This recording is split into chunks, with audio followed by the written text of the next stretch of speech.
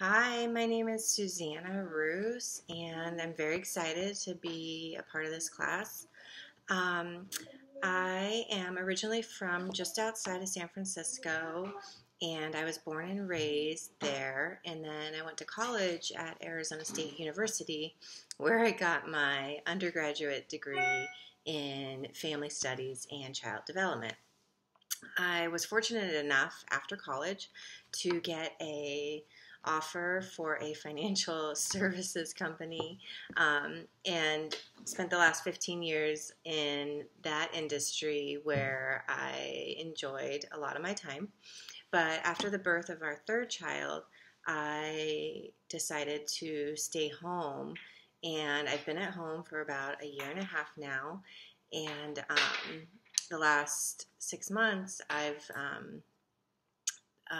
excuse me, I guess it's only been a few months, but I've been back in school to, earn my master's in early childhood education. What prompted me to do that was my now 7-year-old that you just saw was diagnosed with dyslexia in kindergarten after she had been struggling in preschool and in kindergarten to learn her phonics and developing her fluency with reading. And so we were fortunate enough that we caught it early. She's getting some intervention with some additional reading therapy. But I really feel like there's not enough knowledge or support or awareness for families and children who may have learning disabilities.